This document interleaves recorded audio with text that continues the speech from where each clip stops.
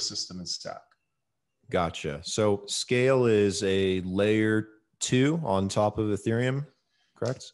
I like to call it, it's a layer 2 plus. And I think a lot of people, there's nuances depending on your definition of what's layer 2. If there's a consensus that happens on layer 2, some people say, hey, that's not layer 2. Layer 2 is only if there's a centralized server that's running a fraud proof.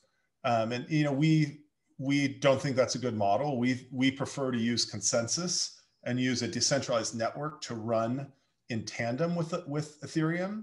And so with Scale, you actually get layer 1 level security coupled with a layer 2 speed, if that makes sense.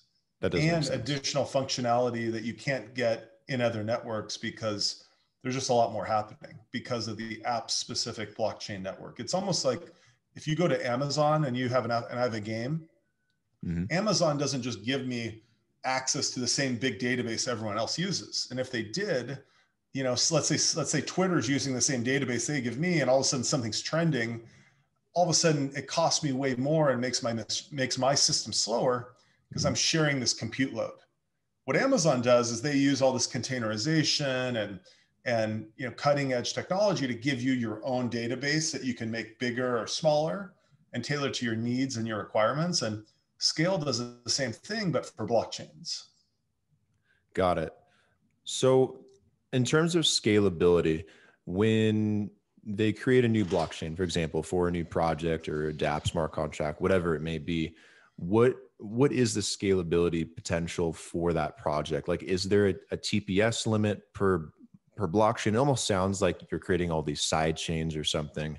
But how much can something scale in terms of a DApp, or is it limited to?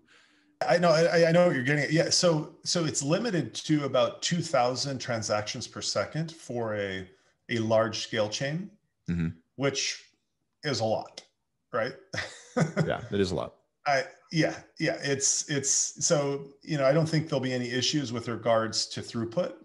But that's for a large chain. If you want a very small chain, you might be getting 20 transactions per second, but the cost is dramatically lower because you're basically buying less of the network.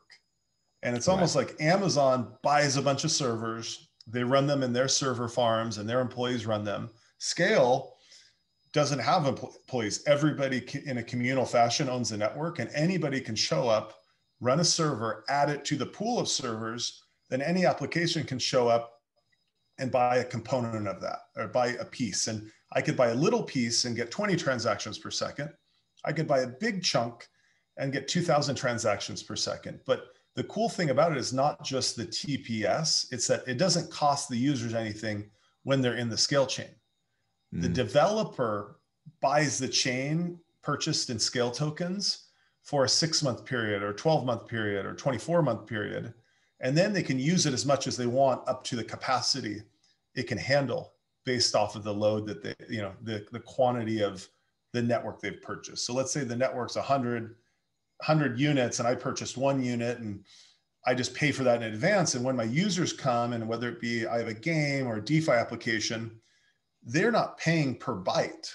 And so there's not unfortunately, with a lot of blockchain products, there's a reverse network effect or a negative network effect where every time I use the product, it costs me more. And so I'm disincentivized to keep using it more. I want to use it less and try to get the most out of less use.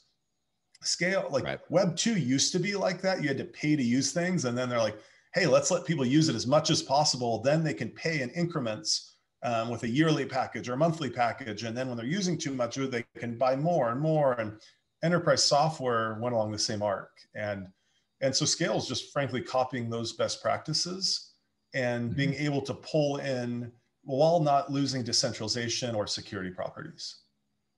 That's good. That's good to have that principle. Is there a realistic scenario where something could potentially need more than 2,000 transactions per second, or is that asking for a lot?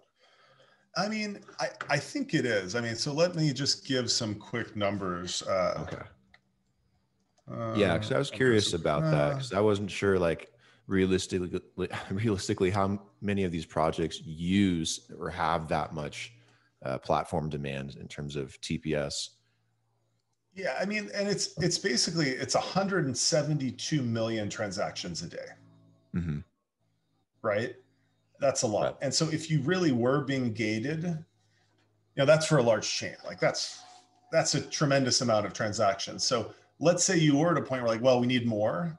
And maybe you don't need that many throughout the course of the day, but you might run into a peak time where like, hey, just for 1 hour a day, we're getting hammered and we need 4,000 per second or something. Like, and by the way, this isn't the issue of today. What matters more is low cost and fast finality. So it's less about the number of transactions. It's the fact that the blockchain can register that transaction in 1 second with finality, compared to on Ethereum, right? We put something through and it's like 15 seconds or 60 seconds or 10 minutes if it's a big, big gas load, right? And I didn't put enough gas into that. Right. So, and so those matter more, but what you could also do with Scale, you could actually get multiple Scale chains and try to design your smart contracts to point to different chains to try to offset the load a little bit. And in a way, you could think of Scale as shards.